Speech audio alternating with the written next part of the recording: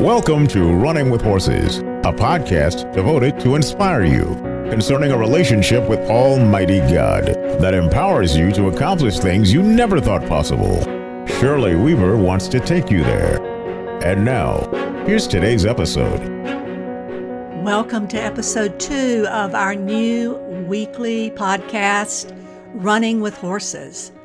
On this podcast, we want to take a spiritual look at the culture and the world and offer a perspective concerning the believer's leadership role as a catalyst for biblical outcomes that impact our culture and the world with God's love and His power.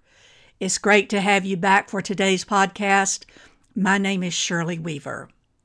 So the name of our podcast, in case you weren't with us earlier, Running with Horses, comes from our new book by the same title.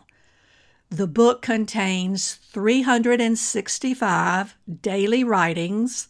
That's one for every day of the year. And those writings exhort each of us to have not just confidence, but bold confidence in God. Bold confidence. That's confidence that expects impossible outcomes, even supernatural interventions, so that when the pace speeds up in the area that you are called to, in the sphere of authority God has assigned you, you then are empowered to really do more than you ever thought or even believe possible. You can run ahead of what you thought possible. Our text is 1 Kings 18 and verse 46. Then the hand of the Lord came upon Elijah, and he ran ahead of the king's chariots. So Elijah outran horses. My perspective is precisely that. The believer's leadership role is this kind of catalyst for biblical outcomes to impact the culture and world. And I want to make the case in our time together in these episodes that God's power anointings also apply to you and me. Literally, the hand of the Lord is upon us. So what is God saying? Well, I believe He's saying that bold confidence in His power opens the way to make possible many things we previously thought were impossible. Matthew 19:26, all things are possible with God. With God. So 3 points here with God. That would be the presence of God, alignment with Him, and preparation for His plan. So all things are possible with God. We need His presence. Moses said, if you do not go with us, we cannot go. If your presence does not go with your people, Israel, then we cannot journey.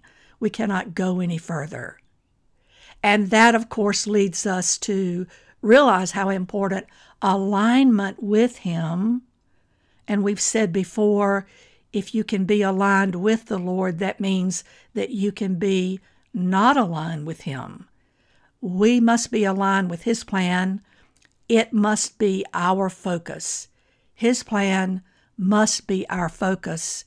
And there's a preparation taking place as we move through this season. Our generation is uniquely positioned, I believe, to anticipate and realize how close the return of the Lord actually is. So there's a future plan in keeping with His return, the hour in which we live, and the time and season that we find ourselves in. If there's no thought given to that, and if there's no realization of this positioning, then there's no preparation, there's no anticipation. But we must be prepared in a conscious way. And yes, I would say even intellectually, we need to know specifics. We need to be aware of our culture and the world, what is taking place, and how God's power anointings on the life of the believer make a difference and are even positioned, called, appointed for this time. So, did you know that the love of God is the dominant, prominent theme in the four Gospels? In the Gospels of Matthew, Mark, Luke, and John, it is God's love that is mentioned again and again, and we are pointed to His love. But in the same way, in the book of Acts, it is His power that is on display. That is the strong theme of the book. And this power encounter with God, because of the indwelling of the Holy Spirit, the presence of the Holy Spirit, not only in the earth, but in the life of the believer, brings a power demonstration. We need both. For the culture and the world, we need both the love of God and the power of God. Now, that's a very important point. Very important. We looked in terms of an overview in episode 1 at several things. We need right teaching. We need to realize what is and is not an authorized message. We need to expect observable authority in the life of the believer. We also need to see a disciplined lifestyle in the life of the believer. And every person aligned with the Lord, believing Him, needs knowledge of the Bible, God's Word. And lastly, the ability, the desire, the reality of praying big prayers. That we are aware that God is big. He is very big. And His plan for humanity is so large. It's so big. It's so all-encompassing. We want our prayers to be consistent with the bigness of God. We pray big prayers. So again, in order to see this combination of God's love and His power on display, we must have right teaching. The message must be authorized. There must be observable authority and a disciplined lifestyle in the life of the believer, a knowledge of God's Word, and the faith to pray big prayers. We say right teaching because we know that Jesus fed the multitude. And even though the disciples were not able to comprehend how to feed the multitude with just some bread and some fish, the Lord Jesus knew exactly how to do that. Matthew 7, verses 28 and 29, "And when Jesus finished these sayings, the crowds were astonished at His teaching, for He was teaching them as one who had authority, and not as the scribes." He was teaching with authority. So the believer teaches with authority. We are like the Lord. We have the mind of Christ. So when we teach, when we live our life, we are on display with the authority of God in our life, upon our life, and we utilize that authority in the ways that He directs us. So we must have right teaching along these lines about the authority that not only we carry, but we are stewards of. We have a responsibility concerning the authority that God has given us. If we don't know this truth, we don't know about that authority, if we haven't been told, we're born again, but we don't have right teaching, then we don't know what to do. We don't know how to do. We don't know how to move forward. So right teaching in every area is critical.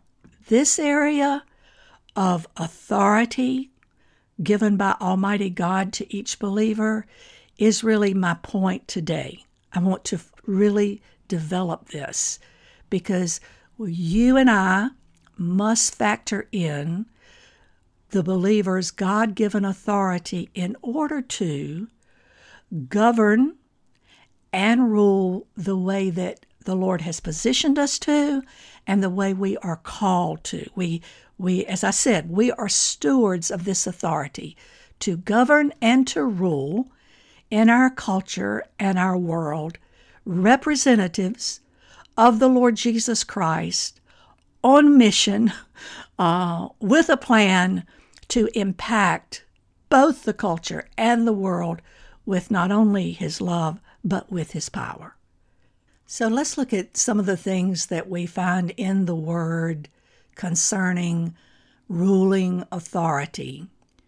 Luke 3, verse 1, speaks of the civil authorities that were in place, the emperor, the governor, and the ruler, and also the religious authorities, high priest. And this setting in Luke chapter 3, verses 1 and 2, describe the culture and the world as it occurred at the time that the ministry of John the Baptist came forth and made his appearance onto the world scene as the one who would come ahead, go ahead of, and prepare the way for the coming of our Lord Jesus. Verse 1 describes the civil authorities. There was an emperor and a governor and a ruler. Those are levels of authority, levels of ruling authority. There were also religious authorities. In this case, the high priest are mentioned, and verse 2 says it this way. At this time, in other words, in this setting, a message from God came to John, who was living in the wilderness. So John the Baptist was living in the wilderness. At this time, in this setting, there were civil authorities, there were religious authorities, and at this time, God gave a message to John, who at the time was living in the wilderness. Basically, you might say he had distanced himself from any authority. He was really living in a rural area. That's what we would call it today. But nonetheless, this is really important. There were civil authorities. There were religious authorities. There are always levels of authority in every setting. And then if you fast forward to another verse, Proverbs 21:1, we see that the king's heart is in the hand of the Lord.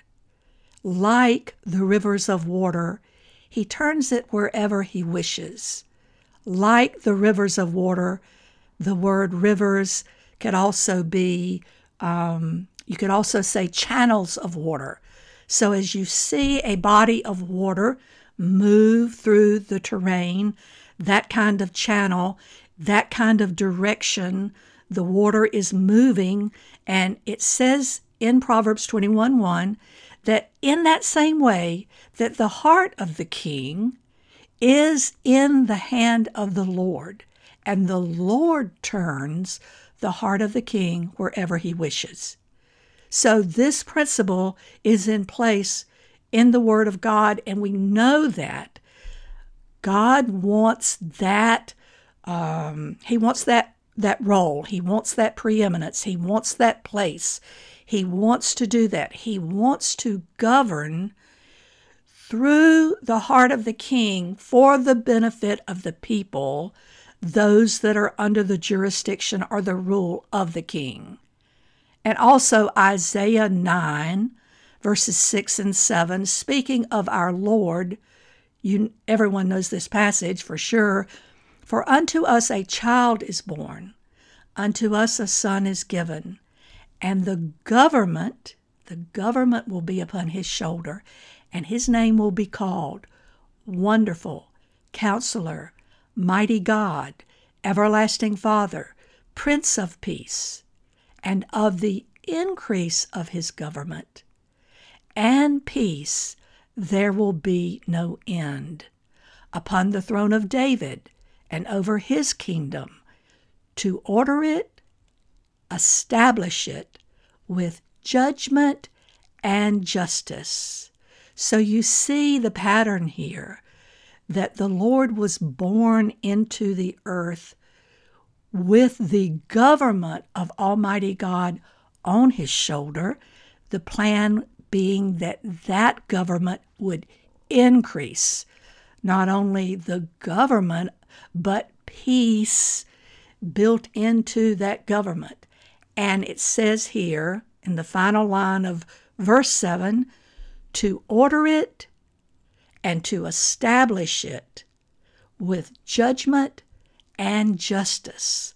These are the things we pray for. These are the things we want in every nation, right? So we see here this pattern from Luke 3 and Proverbs 21 and Isaiah 9, that there is a government in the earth and that God wants to be integrated with, vitally involved with that government to benefit and bless the people. With what? With peace, with justice, with righteous judgment. How does that happen? Well, we know that that happens through the agent of God's Holy Spirit. We know that his word is alive in the earth. His spirit is working. But my perspective that I want to just lay out the case here for you is that you and I are connected with all of that. That God is giving to us not only anointings, not only power anointings, but power anointings to rule and to govern. And we do that with these big prayers, and we do that by exercising authority with our words, consistent with his words. So that, as was the case with John the Baptist, I mean, that's a major ministry, right? This ministry of John the Baptist had to come forth during a time that there was a there was an oppressive government. The Roman government was oppressive, where the emperor, the governor, and the ruler on every level had a say in what would happen to John the Baptist, what would happen with his ministry. That was the setting that he entered onto the scene. And not only that, but there was a religious order at the time, as you know, that was not sympathetic to the Messiah, the Lord Jesus as Messiah coming into the earth. There was a dysfunction there, to say the least. So John came onto the scene and was faced with all of this government. But we know from Proverbs 21, all along, God wanted to be a part of the heart of the emperor, the governor, and the ruler. Be a part of the heart issue at the very seat of the reasoning of the high priest. And the pattern that we have and that you and I follow is Isaiah 9, that the government of the whole earth is on the shoulder of our Lord Jesus Christ. He is the counselor, the mighty God. He is everlasting Father. He is Prince of Peace. He is wonderful. And this government that is upon him is increasing, and that he does that through us. So again, the case that we are making is that this authority is available to the church, to God's people, to the believer, and it's absolutely critical that we have right teaching and have even a revelation, knowledge, understanding of this authority how God intends for us to implement his authority in the earth. Colossians 1, verse 16, I'm reading the New King James, says it this way: "For by him all things were created that are in heaven and that are on earth, visible and invisible, whether thrones or dominions or principalities or powers. All things were created through him and for him." Underline through, underline for. It's all created through him. It's created for him. Everything, every level, any throne, dominion, principality, or power. I mean, think of this in John the Baptist's day. There were Roman authorities. They were principalities and powers ruling. But we read in Colossians 1 that every created thing began with God, and all his creation originally was designed for good. Now, that some of God's original design is corrupted is explained basically as a matter of right government, or the absence of it, and it's a matter of authority. All of mankind, all created things exist under authority of some kind, and that authority over them determines the government that will be over them, either good or evil, good or bad. But God qualified his people to participate in his government for the good of all mankind and all of creation. So he gives us an inheritance among those who choose light over darkness. That's verse 12 in Colossians chapter 1. So we have an inheritance among those who choose light over darkness, and he has delivered us from the governmental authority of darkness and has conveyed us into the government and authority of light, that is the kingdom of the Son of his love. Verse 13.